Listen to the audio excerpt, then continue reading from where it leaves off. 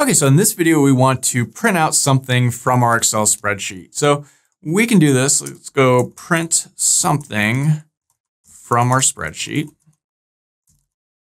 So in the last video, we created a workbook and we created an active worksheet of that workbook.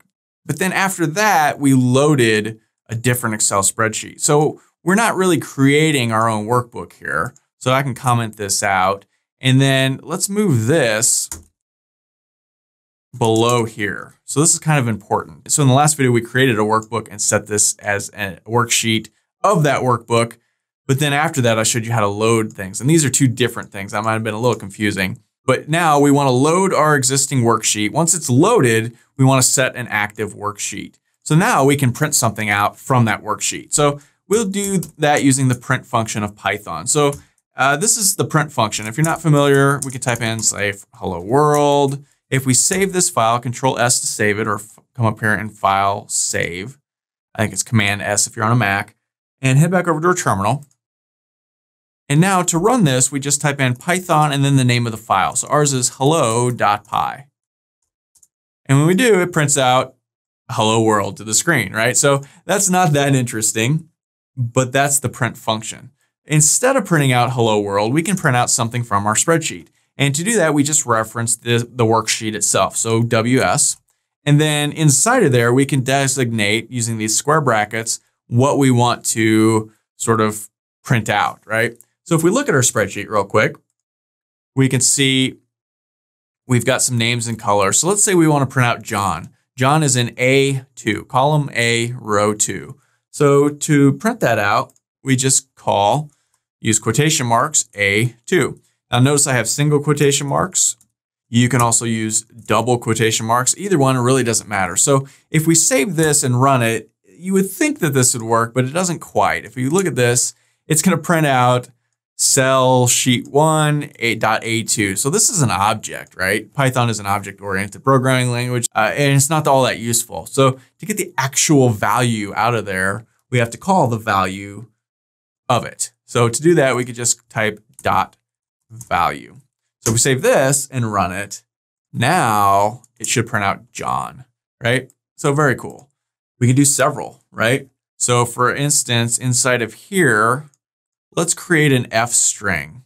And an F string just allows us to string a bunch of stuff together inside of a string. So copy this, and I can use these these squiggly brackets and put this in here. And then outside of there, put a colon, and then do it again and paste this again. But instead of A2, let's go B2.